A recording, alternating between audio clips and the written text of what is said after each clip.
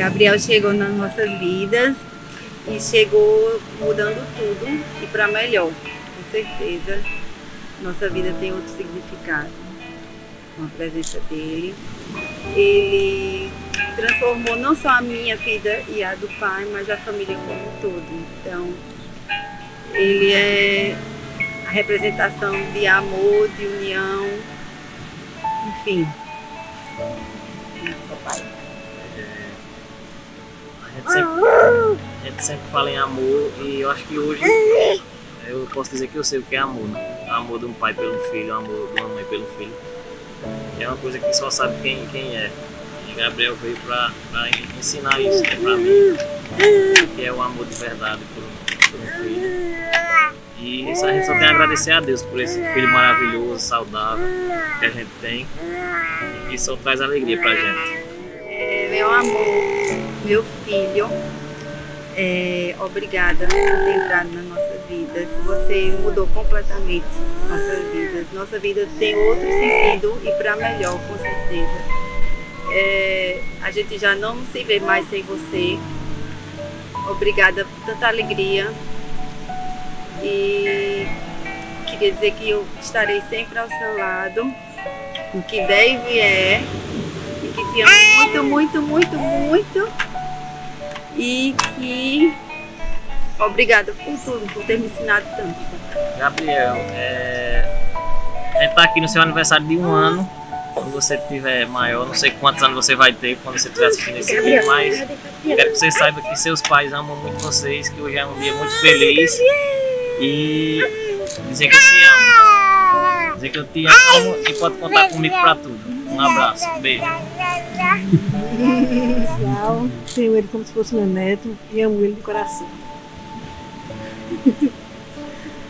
É uma alegria muito grande brincar com ele, por exemplo. Chegar à minha idade e ter ele por perto. Aí é muito importante. Gabriel, o que ele representa, se eu pudesse dizer uma palavra, é transformação.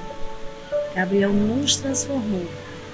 Hoje a nossa casa sempre foi, né, uma casa de muita harmonia, de muito amor, mas ele veio para, como se diz assim, o efeito do bolo ali, ele veio para nos alegrar muito mais. Hoje o sorriso é muito mais frouxo.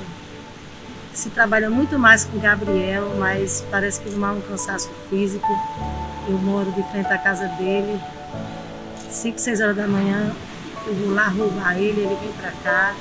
O avô curte ele pela manhã, pela noite.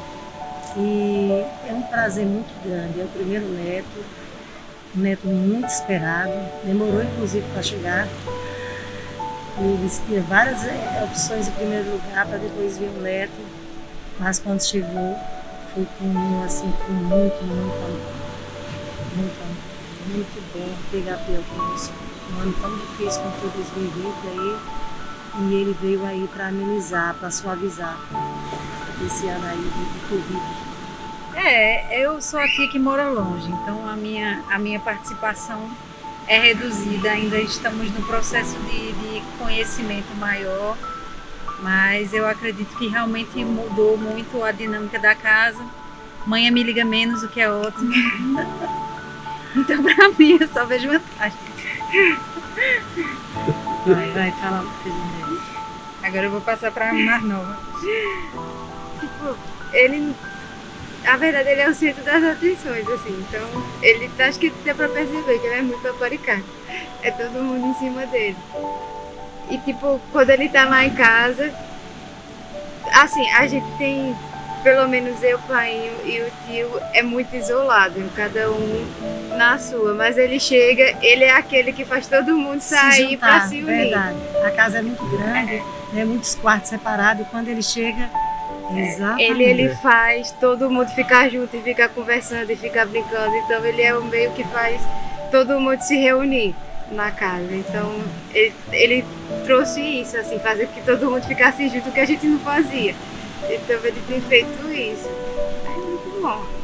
Peço que Deus esteja abençoando você, Gabriel, em todos os aspectos de sua vida. Que você seja um grande homem. Se você puxar seu avô, seu pai, você já está fazendo muito. Porque você foi muito esperado.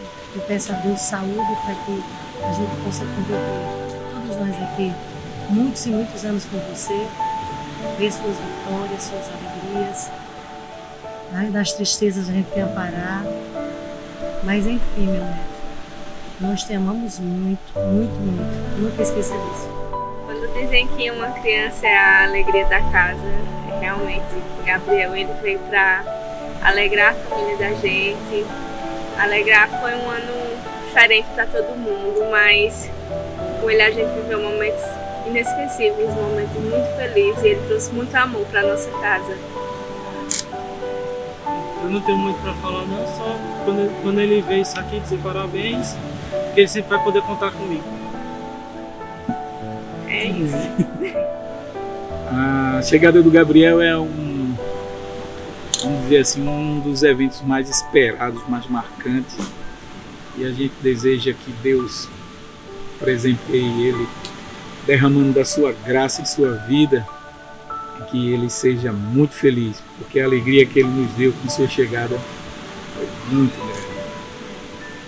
Gabriel foi o primeiro sobrinho, foi o primeiro neto das duas famílias, né? E foi marcante, assim, porque num ano muito difícil ele veio como luz, um milagre que a cada foto, a cada vídeo, a cada visita a gente renovava as energias.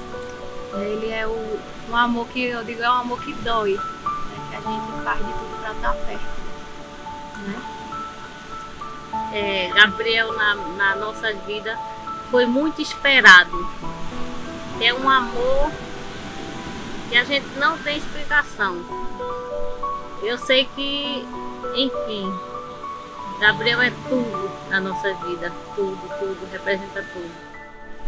Papai do céu abençoe a vida dele, que ele seja servo de Deus e que ele seja muito feliz, que ele realize todos os sonhos da vida dele.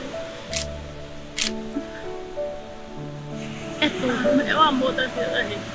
Não tem como não se emocionar. Eu espero que Papai do Céu, que Deus abençoe para que ele cresça forte, com saúde, e que Deus conceda a graça dele ser um servo de Deus, aquilo que a gente mais espera.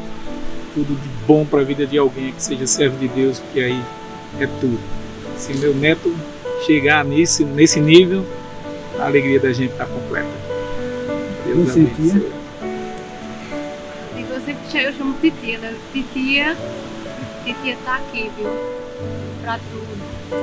Pra ser sua parceira, pra lhe proteger, pra tentar ser exemplo, pra orar com você e por você, e pra andar ao seu lado. Titia tá aqui. É isso. Amém. Vovó diz que ama muito, ama sempre, sempre vai amar, sempre vai estar do lado dele. Para tudo que ele precisar na vida, vovó vai estar ali do ladinho dele. É o nosso pichulungunga. É nosso pequenininho sempre, nosso príncipe.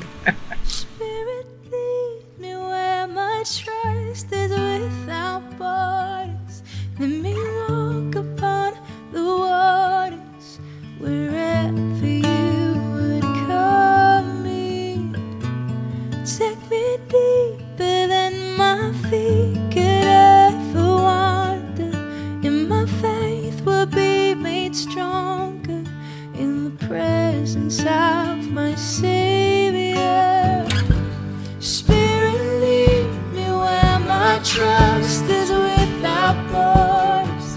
Let me walk upon the waters wherever you would call me. Take me deeper than my feet could ever wander, and my faith will be made strong. Presence of